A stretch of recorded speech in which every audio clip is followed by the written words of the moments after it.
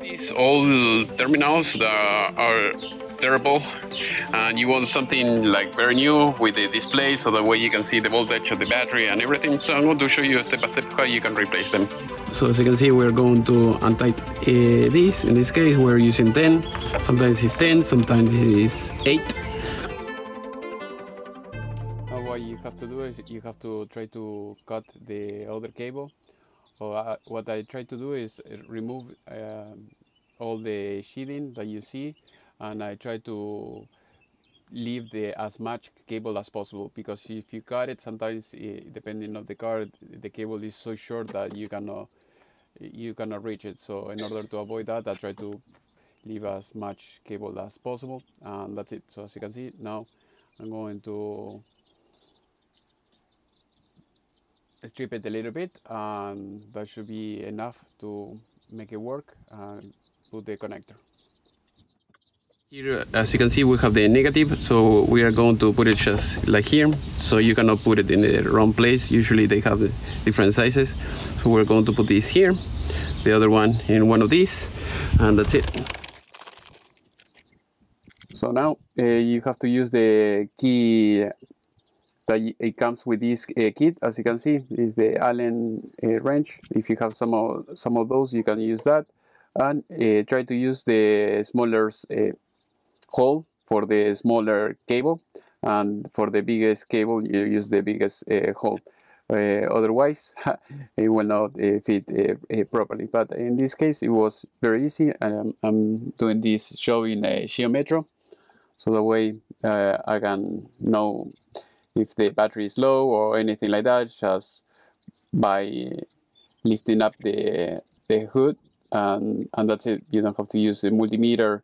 Otherwise you have to have the the multimeter handy every time you have to do something like that. Now you put the cover on top of this. Usually it's this acrylic cover, so that way you don't have any shorts or anything like that.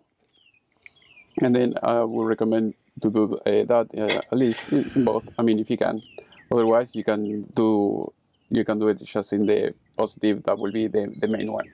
The rest one is no big deal, because you are going to have ground with the rest of the car. If it's touching, let's say the hood is touching that, yeah, it's going to touch the ground that is already in the whole chassis of the whole car.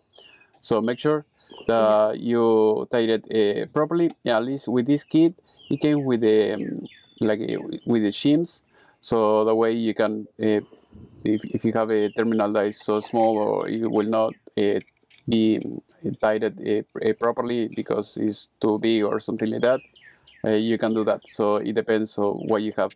So as you can see, it comes with many key, the Allen key, and that's it. So here we're going to do exactly the same thing as I did with the other one. It's just removing the sheathing, so all the plastic or whatever it comes with it, you remove it. I'm using some cutters, so if you want to buy everything, I try to leave it in the video description. If you're outside the United States, you want me to send it to you, I can do that as well. Just contact me, I can do that for you. And here, as you can see, I'm using the multi-tool.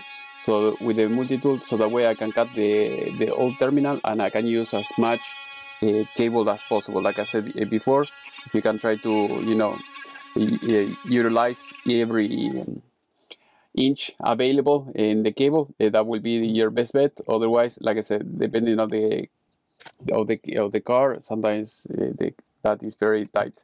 So in this case, it's kind of tight, but that is the way it is. So otherwise, if you have a grinder, maybe like an angular grinder, like a little one, you can use that as well. So in this case, I'm using this because this is what I have handy, and that's it.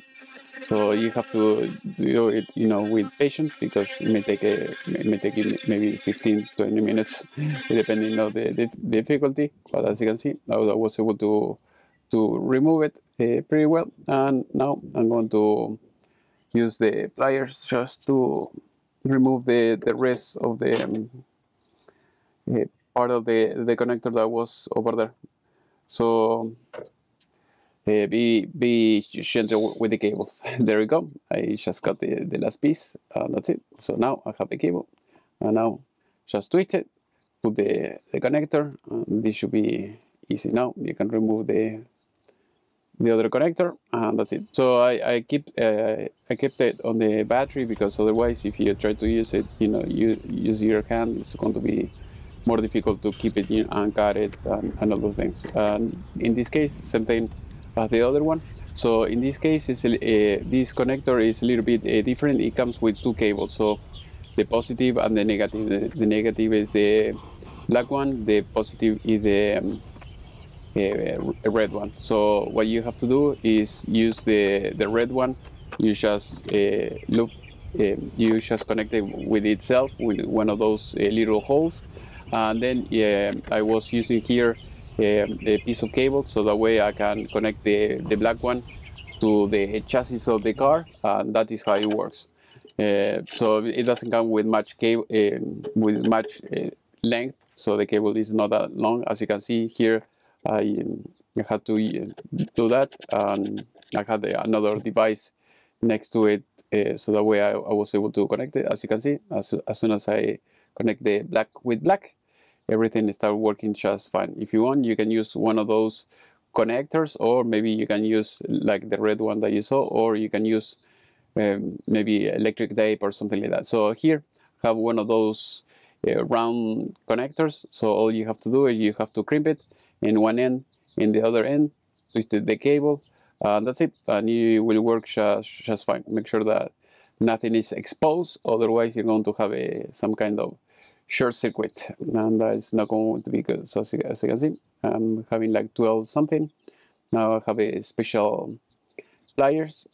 That is the crimping pliers. Is very cheap, at least here I think I paid maybe $10 or something like that. You can get it on Harbor Freight.